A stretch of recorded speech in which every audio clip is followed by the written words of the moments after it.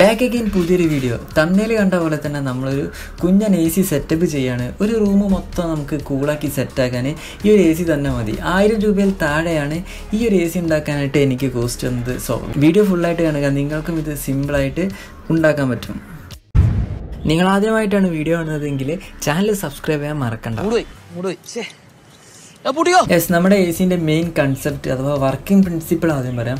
Peltier മൊഡ്യൂളുകൾ ഉപയോഗിച്ചിട്ടാണ് നമ്മൾ ഈ AC ഉണ്ടാക്കുന്നത്. അപ്പോൾ പെൽറ്റിയർ മൊഡ്യൂളുകളുടെ മെയിൻ ഹൈലൈറ്റ് എന്താണെന്ന് പറഞ്ഞാൽ, അതിലേക്ക് നമ്മൾ സപ്ലൈ കൊടുത്തു കഴിഞ്ഞാൽ അതിൻ്റെ ഒരു സൈഡ് നല്ലപോലെ തണുക്കുകയും അതുപോലെ തന്നെ ഓപ്പോസിറ്റ് സൈഡ് നല്ലപോലെ ചൂടാവുകയും ചെയ്യുന്നു. സോ ഈ ഒരു ഇതിൻ്റെ സ്വഭാവം വെച്ചിട്ടാണ് നമ്മുടെ മെയിൻ കളി. അപ്പോൾ നമുക്കിനി AC ഉണ്ടാക്കാനായിട്ട് എന്തൊക്കെ സാധനങ്ങൾ വേണം നോക്കാം. അപ്പോൾ ആദ്യം തന്നെ വേണ്ടത് പെൽറ്റിയർ മൊഡ്യൂളുകളാണ്. അപ്പോൾ പെൽറ്റിയർ മൊഡ്യൂളുകൾ കിട്ടാനായിട്ട് നിങ്ങളെ ലോക്കൽ ഇലക്ട്രോണിക് ഷോപ്പിൽ ഉണ്ടാവാൻ ചാൻസ് കുറവാണ്. അതുകൊണ്ട് തന്നെ താഴെ ലിങ്ക് ഉണ്ട് ഓൺലൈനിൽ നിന്ന് പർച്ചേസ് ചെയ്യാനുള്ള. ഞാൻ ഓൺലൈനിൽ നിന്ന് എടുത്തതാണ്. ഏകദേശം ഒരു പീസിന് 200 രൂപ റേറ്റ് വരുന്നുണ്ട്. പിന്നെ വേണ്ടത് 3 എക്സോസ്റ്റ് ഫാനുകളാണ്. അതായത് നമുക്ക് തണുപ്പ് അകത്തേക്ക് അടിക്കാനും ഹീറ്റിനെ പുറത്തേക്ക് അടിക്കാനായിട്ട് 3 എക്സോസ്റ്റ് ഫാനുകൾ, അതായത് DC ഫാനുകളാണ്. DCയിൽ വർക്ക് ചെയ്യുന്ന ഫാനുകളാണ്. അപ്പോൾ അത് കിട്ടാനായിട്ട് വേണമെങ്കിൽ നിങ്ങൾക്ക് ഓൺലൈനിൽ പുതിയത് എടുക്കാം, അല്ലെങ്കിൽ നേരെ നിങ്ങൾ ആക്രി കടകളിൽ പോയി അവിടെ തപ്പിയാൽ മതി. ഒരു ഇൻഡക്ഷൻ കുക്കർ കിട്ടാതിരിക്കില്ല. അപ്പോൾ ഇൻഡക്ഷൻ കുക്കറിൻ്റെ ഉള്ളിൽ ഈ സാധനം ഉണ്ട്. അതുപോലെ തന്നെ നമ്മുടെ പഴയ കേട് വന്ന PCൻ്റെ CPU-ൻ്റെ ഉള്ളിലും സാധനമുണ്ട്. അപ്പോൾ നേരെ ഒരു കമ്പ്യൂട്ടർ ഷോപ്പിൽ എവിടെയെങ്കിലും പോയാൽ അങ്ങനെ ആ സംഭവം ഒപ്പിക്കുക, അല്ലെങ്കിൽ നേരത്തെ പറഞ്ഞ പോലെ ഓൺലൈനിൽ വിട്ടാൽ അവിടെ കിട്ടും. So link താഴുണ്ട്. പിന്നെ ഹീറ്റ് സിങ്ക്, നമ്മൾ നേരത്തെ പറഞ്ഞ പോലെ തന്നെ CPU-ൻ്റെ ഉള്ളിൽ പ്രൊസസ്സറിൻ്റെ ഫ്രണ്ടിലായിട്ട് ഹീറ്റ് സിങ്കുകളുണ്ട്.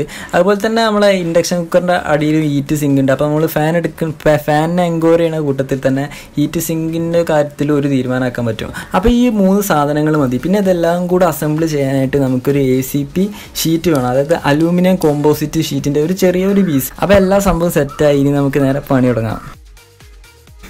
യെസ്, അപ്പോൾ ആദ്യം തന്നെ നമ്മുടെ ACP പാനൽ എടുത്തിട്ട് നമ്മളെ പെൽറ്റിയർ അതിലേക്ക് സെറ്റ് ചെയ്യാനായിട്ട് പെൽറ്റിയറിൻ്റെ സൈസിൽ ഒരു 3 ഹോൾട്ട് എടുക്കുക.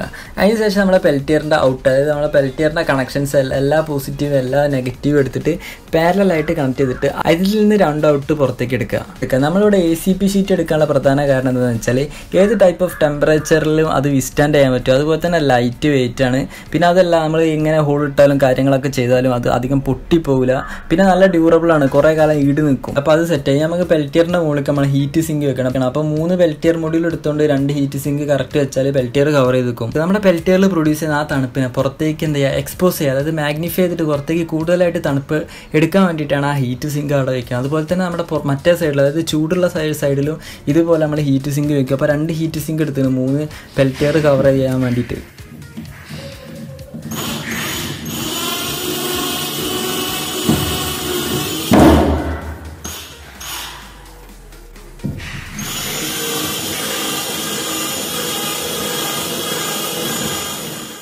അങ്ങനെ ഹീറ്റ് സിങ്കിൻ്റെ കാര്യത്തിലൊരു തീരുമാനമായി. ഇനി നമുക്ക് നമ്മുടെ ഫാൻ, അതായത് എക്സോസ്റ്റ് ഫാന് കൊണ്ടുവെക്കണം. അതായത് ഹീറ്റ് സിങ്ക് വെച്ച് അതേപോലെ തന്നെ അതിൻ്റെ മുകളിൽ അതായത് ഹീറ്റ് സിങ്ക് കവർ ചെയ്യുന്ന രീതിക്ക് നമ്മൾ ഹീറ്റ് സിങ്ക് വെച്ചപ്പോൾ തന്നെ സ്ക്രൂ വെച്ചിട്ട് നമുക്ക് നമ്മളെ ഫാൻ ഒന്ന് ഡ്രിൽ ചെയ്യാം.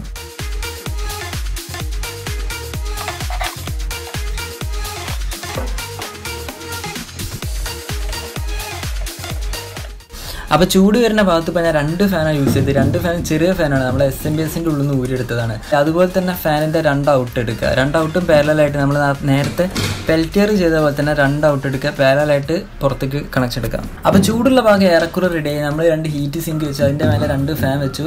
അപ്പോൾ കുറേ വയറുള്ളതുകൊണ്ട് നമുക്ക് വയർ ടൈറ്റിട്ട് ഒരു ടാഗൊക്കെ ഇട്ടിട്ട് പുറത്തേക്ക് നല്ലൊരു വൃത്തിക്ക് എടുക്കണം. എല്ലാം കൂടെ ഒരു സിംഗിൾ പീസായിട്ട് ഔട്ട് എടുക്കുക. ഇപ്പോൾ നമ്മൾ ചൂടുള്ള ഭാഗത്ത് ചെയ്ത സെയിം പ്രൊസീജിയർ തന്നെ ഇനി നമുക്ക് തണുപ്പുള്ള ഭാഗത്തും ചെയ്തെടുക്കണം.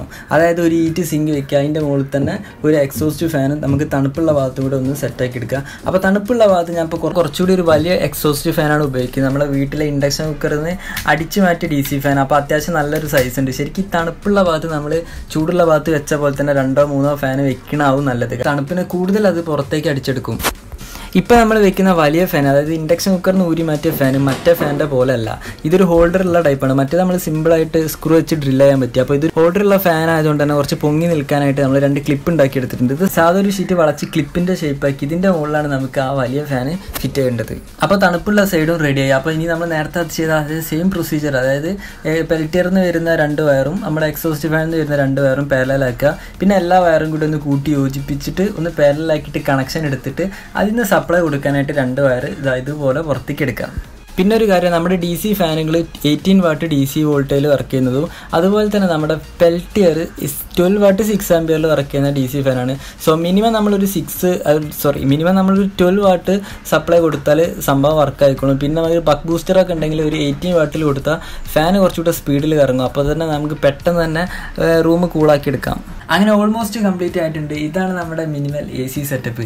AC ഷീറ്റിൻ്റെ അഭാവം മൂലം നമുക്കിത് ശരിക്കും ഇവിടെ വെച്ച് നിർത്തേണ്ടി വന്നു. ലോക്ക്ഡൗൺ ആയതുകൊണ്ട് തന്നെ AC ഷീറ്റിൻ്റെ ഒരു ചെറിയ പീസാണ് കിട്ടിയത്. അപ്പോൾ അത് വെച്ച് സംഭവം സെറ്റാക്കി ശരിക്കും ഒരു കേസിംഗ് ഒക്കെ വെച്ച് ഗ്രില്ലൊക്കെ കൊടുത്ത് ശരിക്കും ഒരു AC നമ്മുടെ ഇൻഡോർ സെറ്റപ്പിൽ ചെയ്തെടുക്കാൻ പറ്റിയ നൈസ് ഐഡിയ ആണ്. സോ ഈ ഒരു കൺസെപ്റ്റ് വെച്ചിട്ട് നിങ്ങൾ ഡെവലപ്പ് ചെയ്യുക.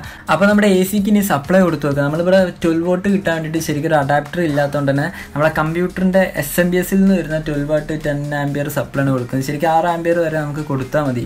സോ SMBSൽ നിന്ന് ഇങ്ങനെ ഒരു സപ്ലൈ കൊടുക്കുക പറഞ്ഞാൽ പ്രാക്ടിക്കലായിട്ട് പോസിബിൾ അല്ല.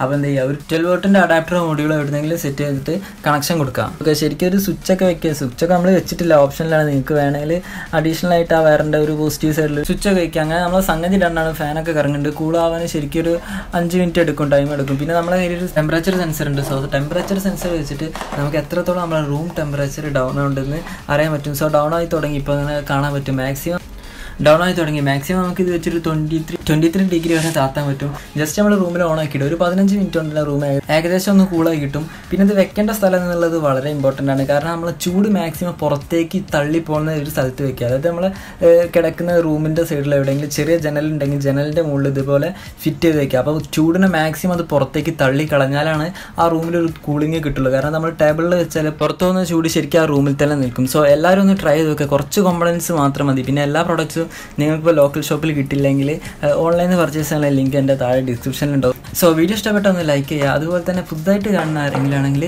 ചാനൽ ഒന്ന് സബ്സ്ക്രൈബ് ചെയ്യുക. സോ നെക്സ്റ്റ് ഒരു ക്രിയേറ്റീവ് വീഡിയോ ആയിട്ട് കാണാം.